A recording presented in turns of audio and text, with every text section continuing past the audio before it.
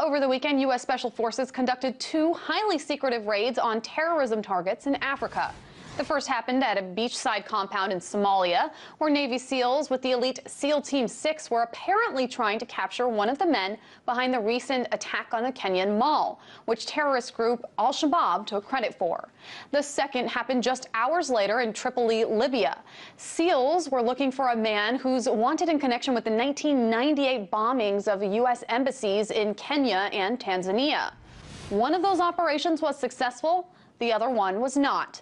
U.S. officials confirmed the capture of Nazia Abdul Hamid al-Rokai, otherwise known as Abu Anas al-Lib, in Libya.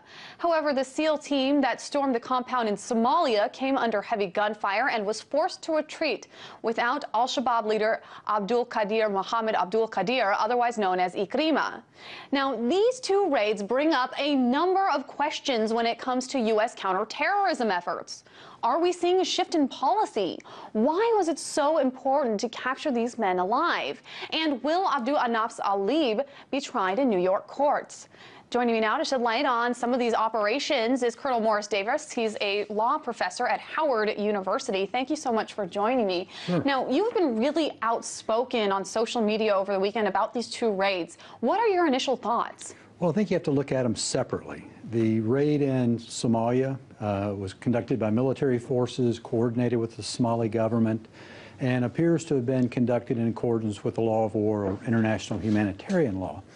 Contrast that with the raid in Libya, which, if you believe what the Libyan government is saying, and again, a number of countries have denied assisting the U.S. To save face at home, but publicly Libya is saying they did not consent to the raid, weren't aware of the raid, when we sent in an armed force in order to conduct a kidnapping. So if that's true, then that's sovereign territory, and I question our legal authority to conduct a military operation in the sovereign territory of another country without their knowledge and consent. So I think they're two different, totally different scenarios. So let's take this Libyan scenario that you're just talking about. How can we take the Libyan government at its word right now, considering the fact that, one, it's a new government that was just recently put in place, and two, that the violence there is still very rampant? Well, again, all we have is their word right now that this was without their knowledge and consent, and they've been very vocal in their criticism. Now, certainly like Pakistan, for instance, we've carried out drone strikes there where publicly the government condemns it, where apparently privately, they're giving it a wink and a nod. There are no indications I've seen that that's the case in Libya, and they've been very vociferous in their objections, which, if that's true, again, there's no legal basis to conduct a military operation. So if there are other countries, I'm sure there are people here in the United States that other countries view as an enemy of their state. So if we can go into Libya and just abduct anyone that we choose, then why can't another country come here and do the same? Which, if they did that, it would be the lead story on every news network tonight. But when we do it, it's just, we, kind of shrug and nod. And if they came in here, I'm sure there would be hell to pay. Now, we saw counterterrorism tactics shift from extraordinary rendition to drone strikes in the mid to late 2000s. And we also saw this public outcry. That's why we saw that shift. Are we seeing something similar happening here, where there is an outcry over drone strikes and we're starting to see a shift towards these raids and missions? Right. Well, I think there's a downside in, invading the sovereign territory of another country without their knowledge or consent. I think the upside that I would take away from this is, one, is getting away from the drone strikes where we just go in and kill people. There is intelligence value to be gained from capturing people alive, and so I think that's a positive.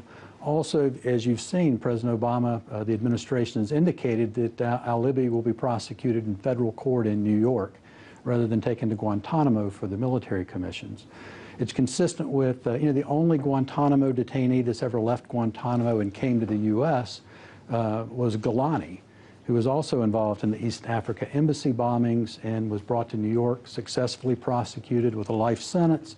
So I'm glad to see the president is not sending more people to Guantanamo and using our federal courts. There have been some questions raised about whether holding him incommunicado on a ship, whether that jeopardizes the prosecution, and I don't think it will. I mean, I think there's already a solid case on the embassy bombings.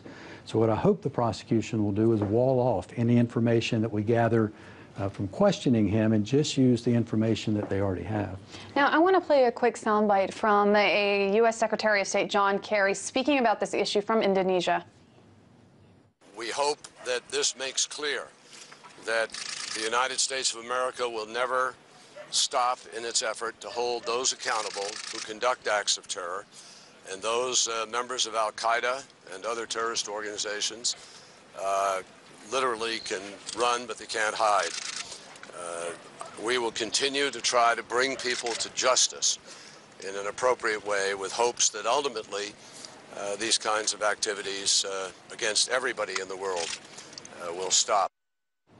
So there you hear him say an appropriate act of justice, which I think is a very key term here.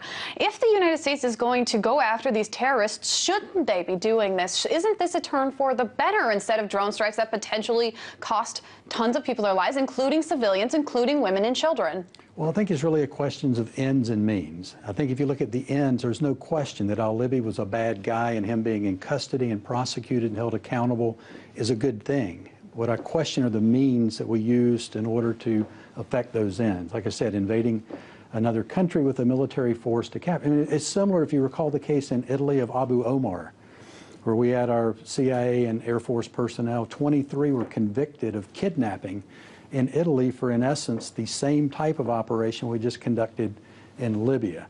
So again, my concern is the precedent that we set, that if there's someone that we deem a threat, that we can go into any country and snatch them up. Why can't other countries do that here? And we have just a little under a minute left, but I have to ask you, this is a very important day because it is the 12th anniversary of the Afghanistan invasion.